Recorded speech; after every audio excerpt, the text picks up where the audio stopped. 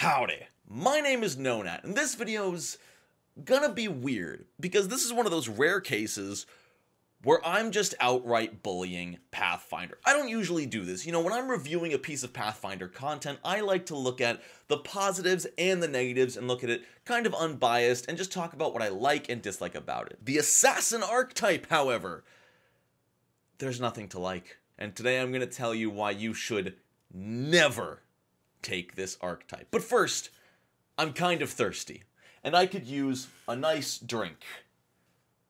Wait a second. Local beer isn't hydrating, and it doesn't even have caffeine or any other things to give me that early morning boost. But I have Guswell. I actually forgot to make some ahead of time, so pardon me as I just get this ad spot ready.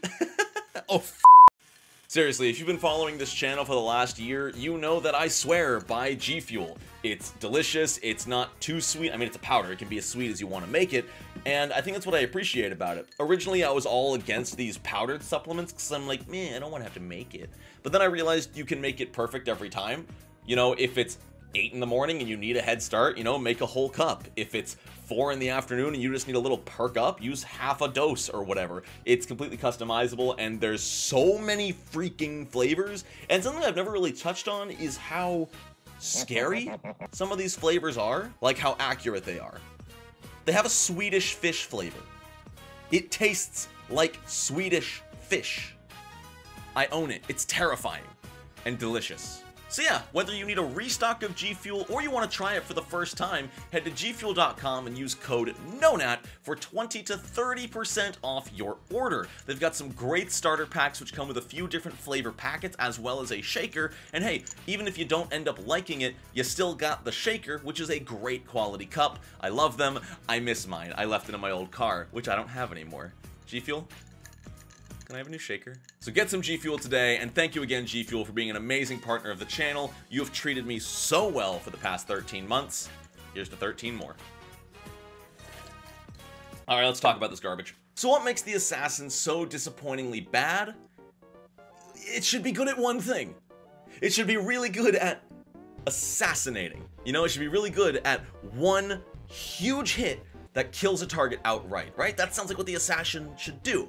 So what do you get with the dedication? Well, first off, it's got so many prerequisites. You need to be 2nd level, you need to have alchemical crafting as a skill feat, and you need to be trained in crafting, deception, and stealth.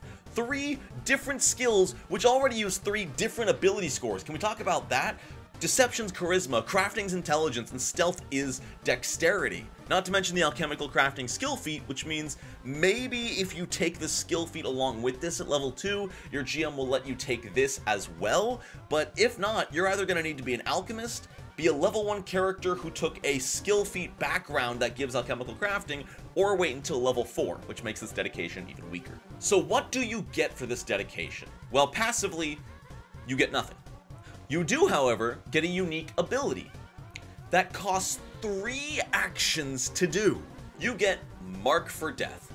You need to be able to see and hear your target in order to mark them for death, which means unless you are perfectly hidden in a place where you can see and hear them and combat hasn't started, this is going to take a full turn of your combat to set up if you didn't do it ahead of time.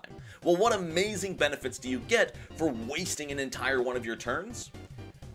+2 to seek the target, which, remember, this is a target you can already see, so that's only useful if they go invisible after you've marked them. You get +2 to deception checks to feint against them. That's not bad. That's a pretty decent one. And all weapons get the Backstabber and Deadly D6 traits against that target. Meaning, if you are flanking or they are otherwise off guard, you deal 1 extra point of damage to them. And if you critically hit, you get to add a D6 to your critical. That sounds like a lot, but remember you skipped a whole turn of combat. So an extra 1 damage and an extra D6 on a critical hit is what you get in exchange for missing out on 1, maybe 2 attacks, which could have hit anyway. Oh, and I forgot to mention, it's only on agile, finesse, and unarmed attacks, so this won't work on like a longsword or something. It's the same stipulations as the rogue's sneak attack. Okay, but let's hear it. That's the dedication. Dedications are made to be weak. They're made to be a less optimal but more versatile choice over one of your class feats, unless you're playing with free archetype, of course. So maybe it gets better with time, like most archetypes. Well, let's see what it gets at level 4. Expert Backstabber.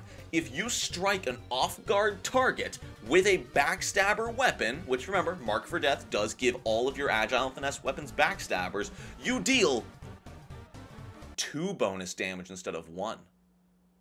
Whoa. But it doesn't stop there. Once you have a +3 weapon, you deal 4 bonus damage instead of 2. That's crazy, right? That's double the normal damage bonus of Backstabber. And I mean, that's not that late in the game. What level do you get +3 weapons? Oh. Level 16. So let me read you what this feat actually does. This is a feat that gives you +1 damage while flanking. And then at level 16, it increases to +2 damage over the normal Backstabber trait. Because remember, you're going to be using Backstabber anyway. So this is just giving you +1 at level 4, and then another +1 at level 16. Well, hey, if that doesn't sound good, you can always take Surprise Attack, you know, if you're not already a rogue, which I feel like most assassins are gonna be rogues. Because this is a rogue class feature they get at level 1. It's nice if you're playing, I guess, a monk assassin. You know, as long as you roll high on initiative, all enemies acting after you are flat-footed off guard that round. But only if you rolled Deception or Stealth, by the way. Not if you rolled Perception, so you better be hiding. And then they get nothing until 10th level. They get some additional feats that exist in other classes, but at the end of this video, I'll get into why I'm not going over this archetype completely in depth like my other ones, and also why I'm treating it a little bit differently. Because there's a reason I'm doing this video in this style versus my normal archetype videos, which if you want to see one of those, you can click up here. So 6 levels later, you get Angel of Death, which is, sadly, useless in a lot of campaigns. If you strike a creature who you have previously marked for death by skipping your turn early, and you drop them to 0 hit points, they die immediately. This gains the death trait and they die. Problem is, after 3 years playing this game, with at this point at least 5 different GMs, I have never had a monster live past 0 hit points unless we specifically knocked it unconscious. I don't know what GMs are giving monsters death saves that this would circumvent, but I guess if your GM gives monsters death saves like a player, then Angel of Death is useful. You know, instantly kills them, they can't come back. There's a little more to it, which is a little bit niche, and I will grant is kinda cool. If you do kill them this way with the Angel of Death feature when they were marked for death, they're like spirit dies too. They cannot be communicated with, they cannot be returned to life unless the person trying to do so succeeds a counteract check against half your level. So it's a cool feature. I don't know how often it's gonna come into play. This feels more interesting for a GM to do to an NPC. That would be a neat way to circumvent, you know, one of your players talking to them. But overall, very specific. But finally, we come to the level 12 capstone feat of the Assassin. The Assassinate feat that you've been praying for all game. God, is it disappointing. So let's go over what it does. For 2 actions, you strike someone you've marked for death, and it deals an extra 6d6 precision damage. That's really good, right? Sure, it's 2 actions, but that's a lot of bonus damage. Now, this bonus damage does come with a Fortitude save. If they succeed, they take half. If they crit succeed, they take none. But if they critically fail, they die. Straight up. Doesn't matter how much health they have. That's awesome! Until you realize it's an incapacitation effect, meaning it'll never work on someone higher level than you. And isn't that who you'd want to assassinate? The big head of everything, you know? Why are you assassinating the level 9 guard? I guess if they're by themselves, maybe that's useful, but it gets worse! Let's take a look at those prerequisites. You've marked them using mark for assassination. Never actually noticed that typo until just now. It's mark for death. and are completely unnoticed by your mark. Keep an eye on that terminology. It does not say hidden. It does not say unseen. It says unnoticed. Meaning, if you creep up on them, and they even hear you, and they don't know where you are no longer allowed to use Assassinate, because they're just aware you exist. The only place Assassinate is ever useful is on a long-ranged weapon, shooting from a distance where they can't notice you. Assassinate, you know, that thing you want to do where you creep through the shadows, sneak up behind someone, and sort of garrote them or whatever. That awesome image in your brain, never gonna happen. Let me paint a picture for how hard it would be to actually approach a single creature undetected into melee range and assassinate them. First off, you need to be hiding. Sure, you're in a bush, whatever. You start sneaking. Guess what? If at any time during your movement you are not in cover or concealed, you're not undetected anymore. You're hidden. They don't know where you are, but they know you're there. You're no longer undetected. You are now hidden, and you cannot assassinate. Let's say it's a flat wall. Let's say you can move behind the entire wall and sneak up behind this guard. Well, when you sneak, unless you have certain feats to augment it, you can only move half your speed. Let's say you have a movement speed of 30 feet and this guard is 60 feet away. You now need to sneak 4 times to approach them. At the end of your movement, the GM rolls your stealth check and compares the result to the perception DC of each creature you were undetected by at the start of your movement.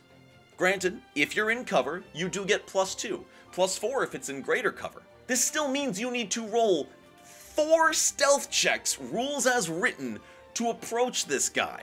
Unless he's way lower level than you or has garbage perception, 1 in 4 chances you're gonna roll a 5 or less. And guess what happens if you fail?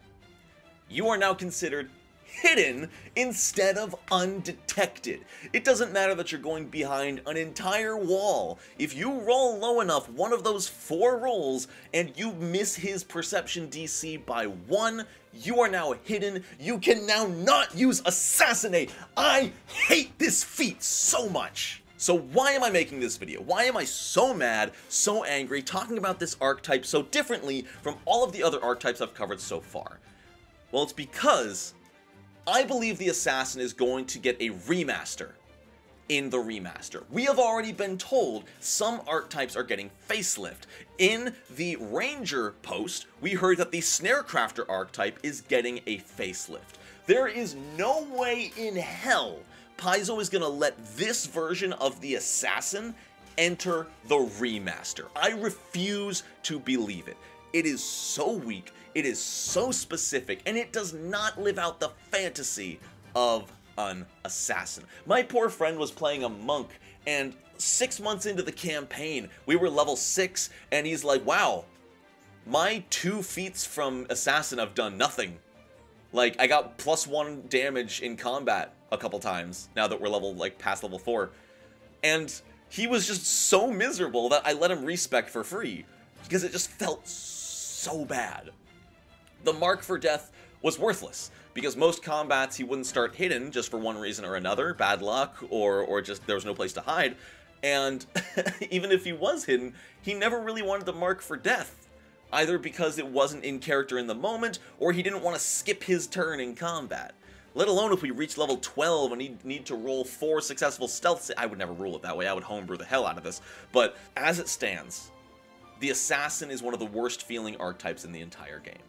And I'm praying to you, Paizo, fix it. But who knows? I'm just one opinion. Maybe you love it. Like I said, on ranged weapons, it's a little bit better. Maybe it's designed for ranged weapons. I mean, the guy there is holding a crossbow, so maybe I'm just trying to force it for melee rogues who want to sneak up and kill someone in one hit. Maybe that's not what it's designed for. I want to hear from you in the comments. What do you think? Do you love it? Do you hate it? Do you think it would change? How would you change it? Hit me up. I want to know. Thank you to G Fuel for sponsoring this video and sponsoring the channel. Don't forget to use code NONAT, N-O-N-A-T, at checkout for 20 to 30% off your order. That's all for me. I hope you all have a wonderful rest of your day. And until next time, shameless plug.